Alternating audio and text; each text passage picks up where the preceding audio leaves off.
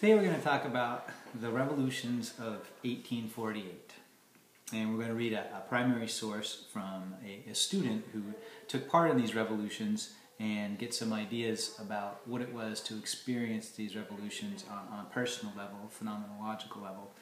And hopefully you folks can compare these in your head to the videos we've watched about the recent revolution in Egypt, also driven by youth and some of the ideas that drove this modern liberal revolution, and also the information that we've been looking into in the documentary we've been watching about the failed revolution attempt in Tiananmen Square in China in 1989, and see some parallels between all three of these revolutions. This primary source I'm reading again from Aspects of Western Civilization from Perry M. Rogers. Excellent book. I suggest you all get yourself a copy. And so remember these revolutions of 1848.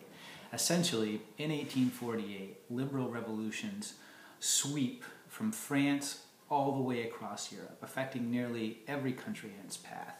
And these are revolutions that are started by liberal ideas that were spread, ironically, by the absolute emperor Napoleon in his march conquering across Europe, eventually stopped by the Russians and the Brits. And Napoleon spreads these liberal ideas. The Congress of Vienna, under the leadership of Metternich, tries to come up with a formula to stop these liberal ideas from spreading, because these conservatives, as they come to be known, really see liberalism as a destructive cancer on the fabric of society.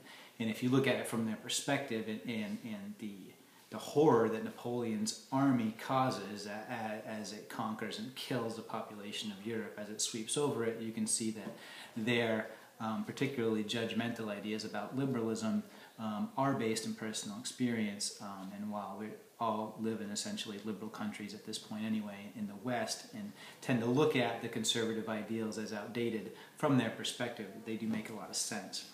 And so these revolutions of 1848, essentially all of them except the one in Denmark, where they end up with a constitutional monarchy with a bloodless protest and revolution, all of the other ones are crushed by conservative elements within their own countries, or an alliance of other conservative countries coming down and crushing them. Again, so the ideas of Metternich and the Congress of Vienna and a unification of conservative elements in Europe to stop liberal revolutions is ultimately successful. There is some small successes in the German states, because remember, there's no Germany at this point in 1848. It's a combination of several independent German-speaking countries. In the German states, they do get elected parliaments or congresses, if you will, but they do end up with very little power. One thing that does come out of these revolutions of 1848 in Germany is the Frankfurt Assembly. And the Frankfurt Assembly essentially uses the ideology of a nationalism, which is probably the strongest ideological force, stronger even than liberalism or conservatism, that is birthed out of the French Revolution and the Napoleonic Wars. This idea that your country is most important over anything, and that it is honorable to fight and die for your country, and that one should prove, oftentimes through warfare, that your country is better than every other country. Now, this idea of nationalism combines in the German states with these liberal revolutions of 1848, and all of the German states eventually send representatives to what's called the Frankfurt Assembly, and they try to decide in a liberal, democratic way how to unify all of the German states into one powerful German empire. The Frankfurt Assembly is a failure, and it's a failure not because the people, the representatives, and all these German-speaking folks don't want to unify, because they certainly do. It is actually the liberal and democratic processes which grinds the Frankfurt Assembly to a halt. People can't agree on how to unify. The nationalism, though, and the idea that Germany needs to unify or wants to unify is remembered by the people that come after, particularly Otto von Bismarck from Prussia, who realizes that nationalism is the force that will unify Germany into a powerhouse in Central Europe. Bismarck is wise enough to realize that it's the liberalism that needs to go at this point, and if you combine conservatism, militarism with nationalism, then you can unify Germany into a strong empire.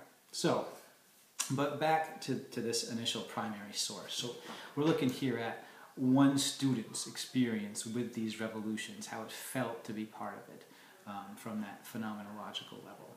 So, and this is from a student in Bonn, in Westphalia, one of these German states. One morning, toward the end of February 1848, I sat quietly in my attic chamber, working hard at my tragedy of Ulrich von Hutten, when suddenly a friend rushed breathlessly into the room, exclaiming, "What, you sitting here? Do you not know what has happened?" "No, what?" "The French have driven away Louis Philippe and proclaimed a republic." So the French king's been overthrown. And another interesting side note about these revolutions is, again, you have a democratic, liberal revolution in France, and who do they end up with leading?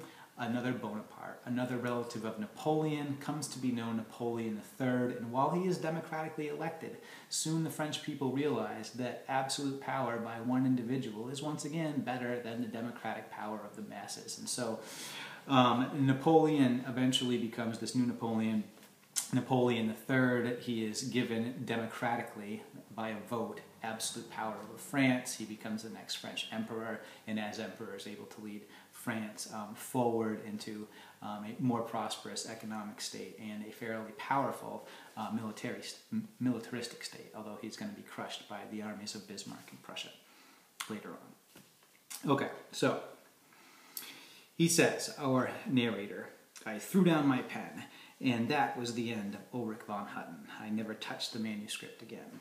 We tore down the stairs into the street, to the market square, the accustomed meeting place for all the student societies after their midday dinner." So here, the square, the public center, becomes the center of revolutionary actions, just like Tahrir Square in Egypt, just like Tiananmen Square in China, in Beijing. Although it was still forenoon, the market was already crowded with young men talking excitedly. There was no shouting, no noise, only agitated conversation. What did we want there? This probably no one knew.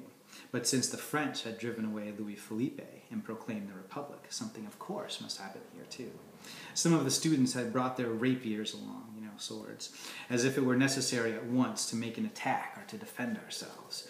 We were dominated by a vague feeling as if a great outbreak of elemental forces had begun. You can see some romanticism here too. As if an earthquake was impending, of which we had felt the first shock, and we instinctively crowded together. And so it's exciting, it's emotional, right? And these are the youth, the intellectual youth of the new Germany.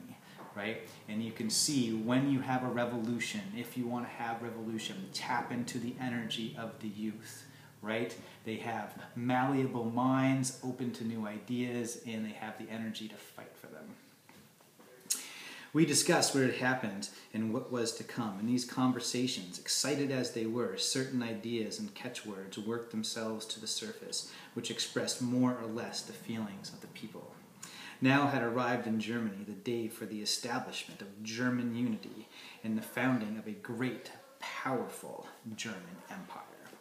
In the first line, the convocation of national parliament, then the demands for civil rights and liberties, free speech, free press, the right of free assembly, equality before the law. You see, all our liberal philosophers' ideas are coming in here again. A freely elected representation of the people with legislative power. Remember that from Montesquieu. Responsibility of ministers, self-government of the communes, the right of the people to carry arms. That's the first we've heard of that, but remember that from the American Constitution. The formation of a civic guard with elective officers and so on. In short, that which was called a constitutional form of government on a broad democratic basis, liberalism. Republican ideas were at first only sparingly expressed, but the word democracy was soon on all tongues, and many, too, thought it a matter of course that if the princes should try to withhold from the people the rights and liberties demanded, force would take the place of mere petition. Of course, the regeneration of the fatherland must, if possible, be accomplished by peaceable means. Like many of my friends, I was dominated by the feeling that at last the great opportunity had arrived for giving to the German people the liberty which was their birthright, and that it was now the first duty of every German to do and to sacrifice everything for this sacred object. We were profoundly, solemnly, and earnest.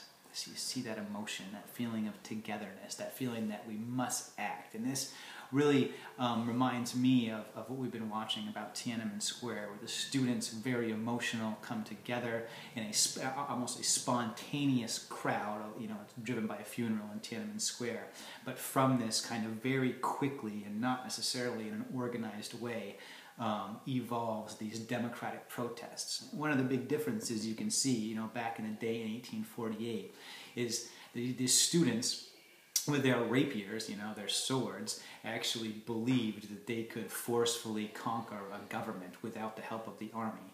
And this is something that never happens anymore, really, not in any successful way, in a modern revolution.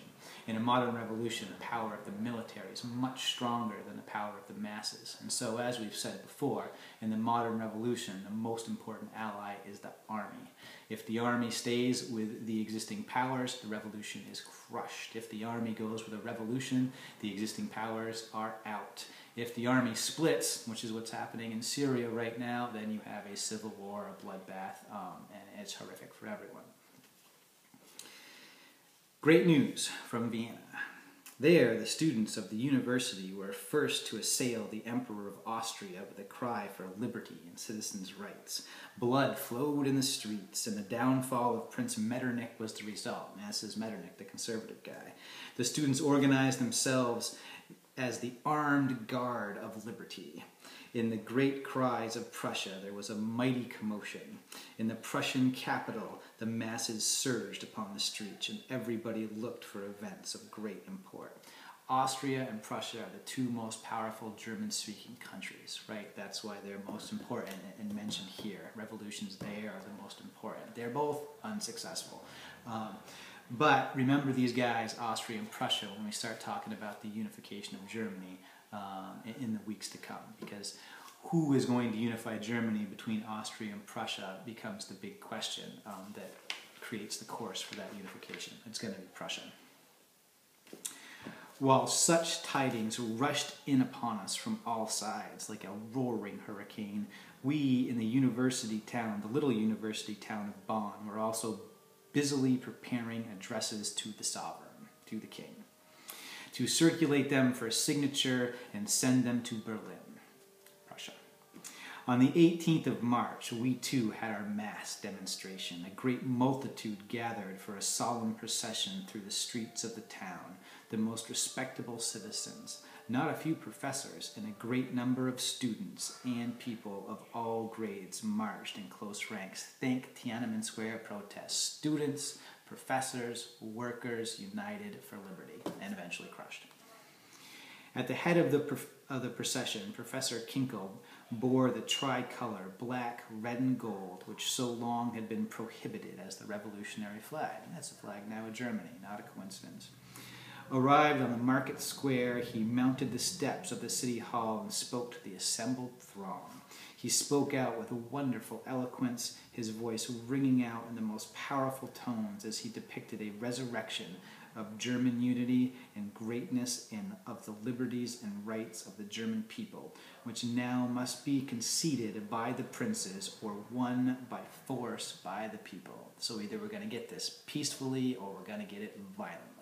That violent option no longer really an option for your modern student protests. And when at last he waved the black, red, and gold banner and predicted to a free German nation a magnificent future, enthusiasm without bounds broke forth. People clapped their hands, they shouted, embraced one another, they shed tears. Very, very emotional, a very unifying force, this revolutionary spirit driving people to extreme action. While on that 18th of March we were parading through the streets, suddenly sinister rumors flew from mouth to mouth. It had been reported that the King of Prussia, after long hesitation, had finally concluded, like the other German princes, to concede the demands that were pouring upon him from all sides. But now a whispered report flew around that the soldiery had suddenly fired upon the people, and that a bloody struggle was raging.